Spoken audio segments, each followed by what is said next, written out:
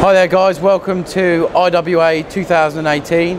I'm here with the Airsoft.nu boys. I'm just going to take you on a tour of our latest stand. We've got a few bits to show you this year. If we just go over to this wall first, obviously this is our G&G wall, front and back.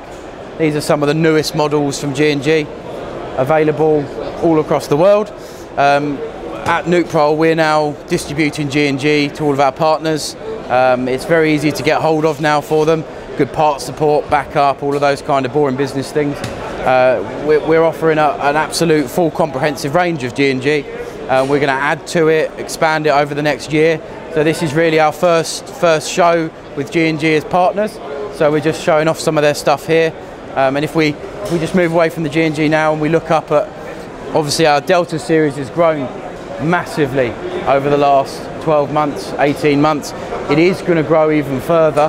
We're just looking at a few new models, stuff like that. It's going to be announced very, very soon. So if we just look at these, we've got last year, obviously we launched a few of the AEGs in alpha lengths, which was long lengths. Now we have the Bravo series, which have come in, and they're much shorter length rail systems. We do them in the Nomad, and we have obviously the Jackal and the Enforcer with new entrances at the middle of last year, so you might not have seen them, you probably have. We've got them in two lengths. We've got the Alphas and the Bravos, like I've just said. So moving forwards, we're also going to move a lot more different models, which I can't say a lot about now, but if we just sort of move back around this way,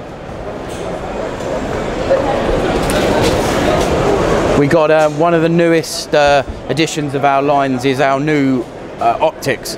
So with these, we've actually got 4 optics, but we've only got 3 of them on display here today. We've got the 3x9x40s, we've got the 3x9x50s, and we've got, this is one of a lot of reviewers have loved this and a lot of our players have loved it. It's the new ZR10. So this is adjustable, 1.25, 5x26.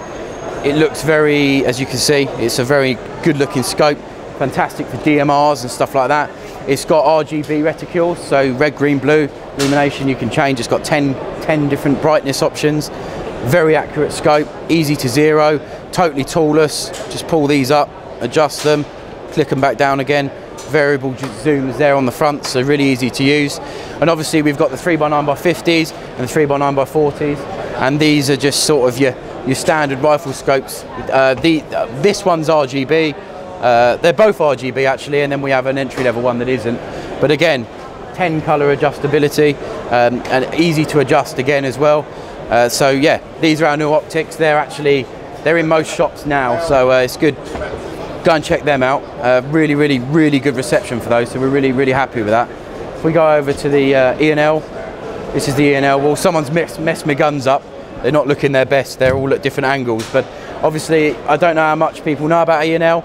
But E&L are a real steel weapons manufacturer based in mainland China, and they manufacture weapons for all kinds of militaries and stuff like that, producing real AKMs and stuff like that. So they're a really cool brand to be on board with.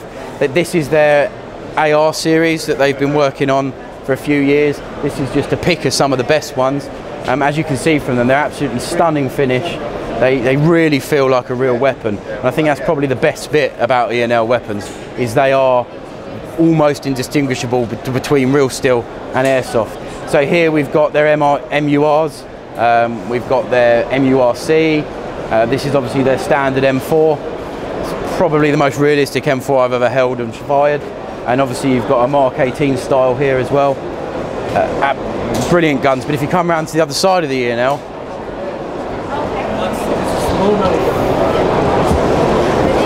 obviously these are the 2 of our favourite AKs. There's a lot more. There's 20, 30 different E&L AKs. So these are 2 of my favourites. So we brought them to the show.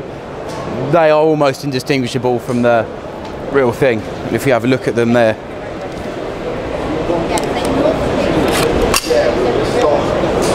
Really stunning weapons.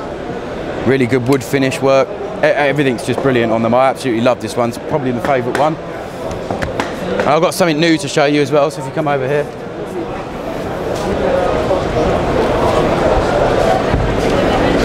A lot of people will probably be really excited to see this. Last year I demoed obviously our our extra large case. We just launched our large case. They've taken the market by absolute storm. We can't ship enough of them. They're in stock all across the world now, and this is what we've been asked for quite a lot actually. This is our new SMG case.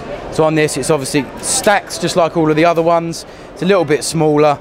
It takes stuff like the Evo or an MP7 style gun or an MP5, that kind of stuff, with room for mags. I can to just show you inside that. This is a little bit shiny, but this is a pre-production. So as you can see, it's just the same as all of our others. It's got the IP67 rating, and one of the really cool features for probably the taller people is on the back here.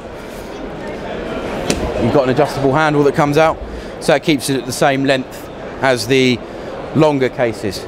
Again, it's going to be available in tan, grey, green and black. We're also looking into some hydro dipping at the moment to see if we can get some sort of camo colours available, and that'll be across the whole range. Again, it's still early at the moment, so we're not 100% sure. I think we're working on a couple of other things as well with the hard cases, but definitely let us know what you think about these. These are slated for a launch in about 2 months, so they should be hitting the stores in about 2 months. I'm really excited for that because it's such a handy little case, fits in most cars, and we were asked for it a lot, so it was something we definitely thought we'd work on. For the hard cases as well, we've also just launched these at the show. It's only they're just little locks, but absolutely perfectly fit all of our different hard cases. So you've got the rifle case ones, the pistol case ones, and the tether on it is exactly the right length, because in the USA, if you can fit your hand in to a case, you're not allowed to fly with it. So these are very, very important because they're exactly the right size for our loopholes on our locks. We do a couple of these, and we've got a heavy duty lock as well, which is just a big block lock. You can't fly with it in the US, but you definitely get away with it in some countries, and even if it's just for storage, they're really, really good secure locks. If we come around here, we've got, this is just one of our new display stands. It's a bit colourful. It just displays all of our BBs, so these will be hitting the shops very soon.